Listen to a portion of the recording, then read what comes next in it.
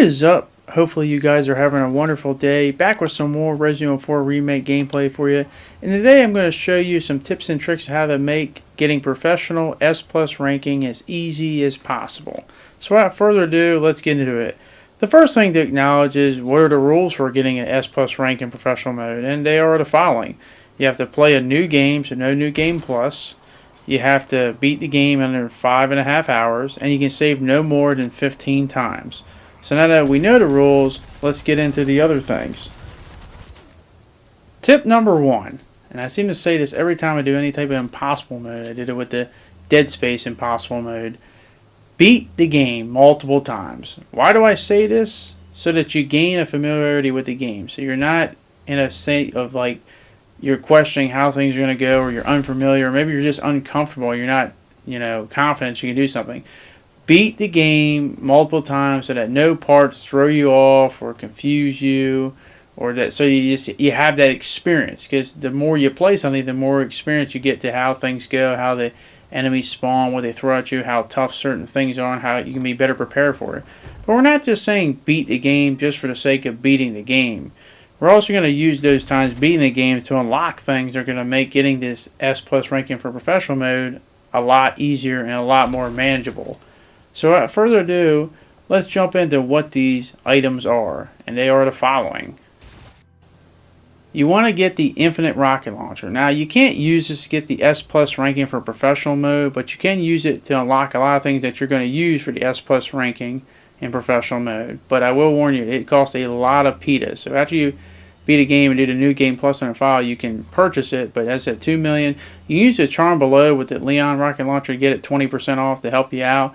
But once you unlock it, it basically will make playing the other game modes to unlock the things I'm about to tell you a lot easier and a lot more manageable, and you can go through it pretty quick because this thing can basically one-shot just about every single enemy in the game, and it's infinite. You can fire it indefinitely, and hopefully you have the next item already equipped because you might hit her with some friendly fire damage. But basically, get the infinite rocket launcher. It might take a while to get the money, but eventually, once you get it, it'll make these next parts a lot more manageable. The next thing you're going to want to need, this is a must-have, is you want the Ashley armor. Now, to get the Ashley armor, you want to beat hardcore mode in under 10 hours. Why do you want this thing? Why is it a must-have? Well, just like in the original, the armor suit basically protects Ashley from everything. She can't be hurt or damaged at all. And when the Ganados try to pick her up, they will just topple over and fall. So even if you fire like a rocket launcher point-blank range at her, she will not take any damage. But be mindful, I did have a weird glitch where I was in the maze area, and I was walking up the stairs to get to the next area, and she wasn't too close to me, and they had the animation of her being carried away. I don't know if that was a weird glitch, but so kind of stay at a reasonable distance. But overall, you shouldn't have to worry too much. She'll be fine just about no matter what. The next thing you want to have, and we're going to get, is the Chicago Sweeper. To unlock this, you want to be professional with an A rank mode in basically under 7 hours. So that's where I say get the infinite launcher, so you can just go in there and play that and go through it like it's nothing. Once you unlock that, this is the weapon that we're basically going to use to carry us through the game. The whole point of getting this S+ ranking and making it as easy as possible is having this weapon and its exclusive upgrade ability unlocked, which is basically the infinite ammo.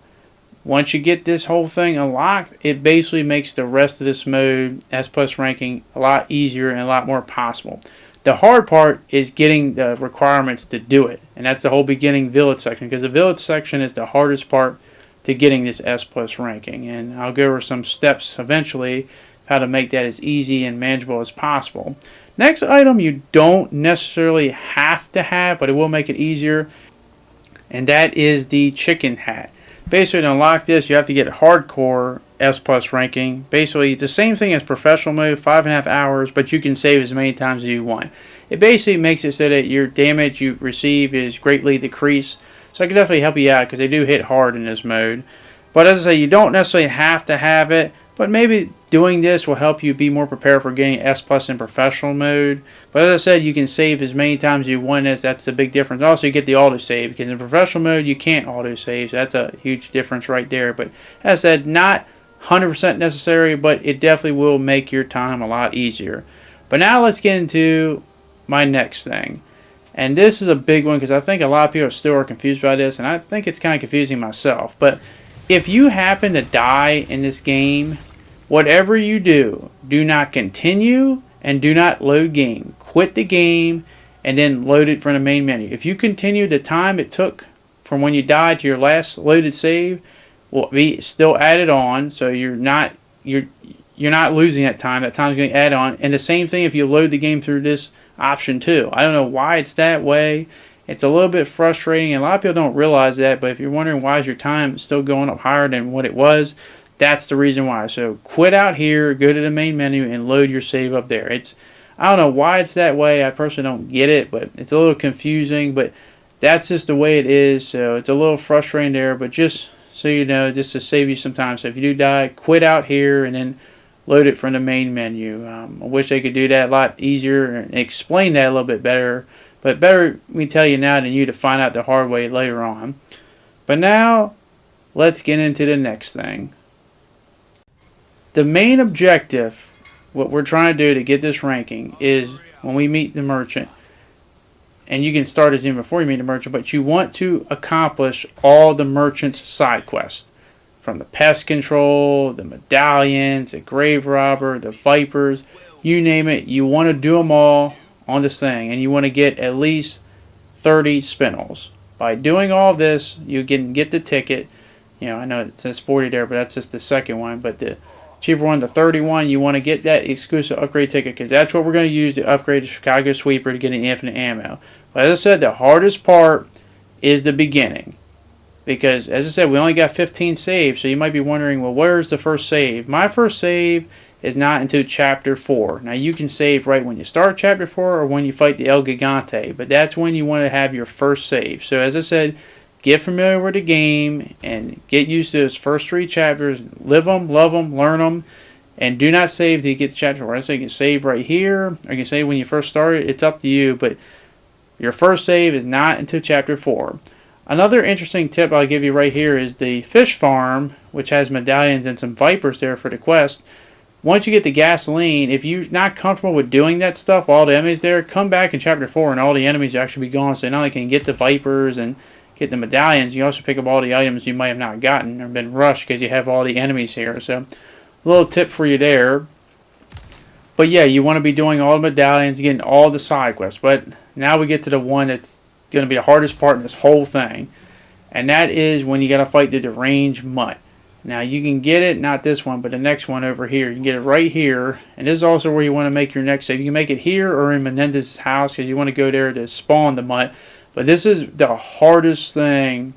This Chapter 5 is the hardest part of this whole thing. You can get through this part, the rest of it is, well, not necessarily smooth, but a lot easier sailing.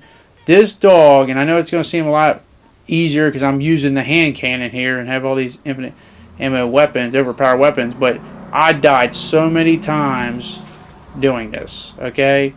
I mean, you can't even count how many times I died trying to do this thing. I mean, I died multiple times, but save in the Menendez house or right at the merchant and get ready because this thing takes a lot. And I mean, I'm talking about like 12 shotgun blasts, like 2 or 3 grenades, a flash grenade, getting stabbed with a knife twice. Not to mention you got the other granados and a bullhead running on you. So you got to worry about all these guys. It is painful as hell. It's very frustrating. But unfortunately, the frustration doesn't end there. Because while you do, you might be able to beat him. Then you got to keep it going because then you get to the next hard part. And that is you have to be able to get ready for the house defense with Luis. There's another part I died multiple times on, but as I said, the best way I did it is, obviously block off the one thing with the wood, and I put the bookshelf on there to lay that one side a little bit. I shoot the explosive barrel in the window to my right there, kill them, and as like one at a time coming in, kill them immediately. Try to kill these guys, not have too many in the room if possible. As soon as you see one, kill them immediately, and as soon as they drop one of those boards, board it up. And then, you only have one they coming through. And then once you board that one up, then you go upstairs. And upstairs, I kind of just constantly keep pushing the ladders down, killing as many enemies as possible. But as soon as this bullhead guy spawns there, come in here and kill him immediately. Throw everything you got at him. Grenades, whatever you got, throw it at him. Because as soon as you kill him, shortly the cutscene will happen and you get to the next chapter. And then you'll get to your third save, which is the beginning of chapter 6. Now, you can save again after the encounter the Chainsaw Sisters right before you fight Menendez if you're not feeling comfortable with Menendez. But I leave that option up to you. I personally just, didn't save here and just fought them. It was close, but I did get through. But if you're not feeling comfortable, it's not going to ruin it. Just one less save you have earlier, but you still should be good. But regardless where you're at this point, when you start the castle and you've done all the side quests, you should have either 3 or 4 saves. So that means you got, either 12 or 11 saves, right, when you start the chapter 7. And if you do the math, you're basically talking about a save per chapter. But now that you got at least the 30 spinels, you can finally get what we've all been working hard for, that exclusive ability. Ammunition never runs out. It's not the fact that it has infinite ammo. You don't even have to reload the gun. But, buy the upgrade ticket, give it to the sweeper, and you start to realize now you've gotten through the hardest part. If you got through this part, you can definitely do this now. That's the hardest part, getting through the village. And once you get through the village, once you have this stuff, and also if you didn't have enough spindles, you do have some medallions early on in the castle and give you those 2 extra ones. So if you're not feeling confident with the mutt, you could go that route, but you will also have to go through a few more of the castle people without the Chicago sweeper. But I leave the choice to you. But once you have that in a sweeper, basically you can sell all your other stuff, all the other handguns and ammunition, because this is the gun you're going to use to basically carry you for the rest of the game. The only thing you have to upgrade is the damage. But also you want to still be collecting treasures because you do need a lot of money. And you might be thinking, well, obviously upgrading the sweeper, what else do you need money for? You're going to need money because you're going to need at least 2 rocket launchers. And rocket launchers are pretty expensive. They're, I think, 160,000 in this game on professional mode. And you're going to need at least 2, one for Salazar and 1 for Sadler. And basically because they're going to one-shot them. And they'll also save you a lot of time in the process and a lot of hits and wasting resources. But, get 2 rocket launchers, and if you've been collecting the treasures, and you don't have to go too crazy, but if you've played the game multiple times, you kind of know where all the treasure is anyway. You should have enough to get all that, and obviously you can upgrade the knife and repair your body armor along the way. But now I'm going to show you some cuts I did. Now I know there's more cuts you can do in this game, but I'm just going to show you the ones I personally did that I feel most comfortable with that are pretty easy to accomplish. The first one is in the room where you try and get one of the heads, and it's pretty simple. Throw a grenade, or if you have a bolt gun, bolt thrower, throw it at there before the guy comes there. I actually killed him before the cutscene even triggered, just to get that one dude out here. It's not even him that pulls the lever, but basically you just want to have that thing over there before the cutscene triggers. I've had it when literally the cutscene triggered and still got it, but blow him up before he pulls the lever, so you don't have to go down and waste a few time there. And it'll save you about a minute or 2, maybe more. Save you some resources, but a little time skip there. But that's one thing you can do to skip some time and save some time. Not a big jump, but that's there for you know it. The next skip is with the Ashley section. As you can see, you can go right to the clock, and it is different on professional mode than on the easier modes. For professional, I believe it is the 7 o'clock. So 7 o'clock, just go right there and you can skip all this stuff. And remember, you're in the armored suit, so you really don't have to worry about anything. You just run right at everything and you'll be good. So this will save you a few 3 or 4 minutes there. The next skip is another short one. It's with when you're going up the clock tower, and you got the Salazar statue here. If you throw a grenade at it, you can actually just blow it up, and you don't have to worry about dodging the flames. So it'll save you about a minute. But it's there. It'll save you some damage because sometimes it's hard to dodge that while also dodging all the other Ganados. But your next skip is actually a lot bigger of a skip. Is with the crane. You have a segment where Ashley will see the hole in the wall, and you get Ashley in the crane. As soon as you get Ashley in the crane, you want to go over to that wall and you want to toss a bunch of grenades. I toss 3 grenades here. Right before that crane hits, you might get attacked in the back, so be careful.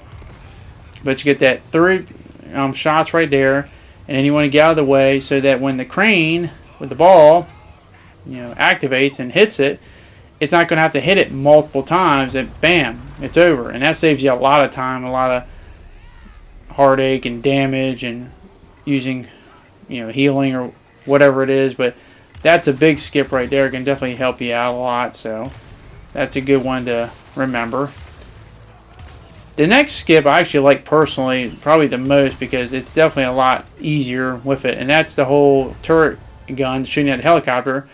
I actually only took 2, but I actually threw 3 by accident. 3 of the big grenades, and it blew up right there until I threw that. But that skips that whole sequence, so that's a big thing.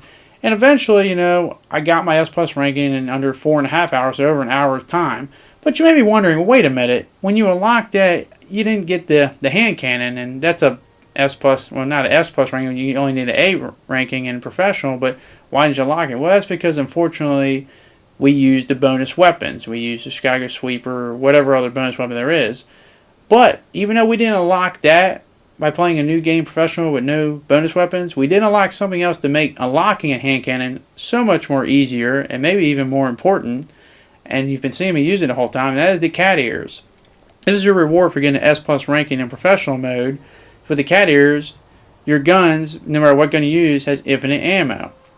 And basically means that you can't really ever run out. Yeah, some guns, even though they have infinite ammo, you will have to reload the majority of them, but you never have to run out. But so with the infinite ammo, all I did was basically just start a new game in professional mode, and I basically went with a shotgun, and I upgraded the shotgun to the max and sold all my other stuff. And what's cool about that is that even though you can't use the bonus weapons to help you out, they still can help you out, because they're always in your typewriter.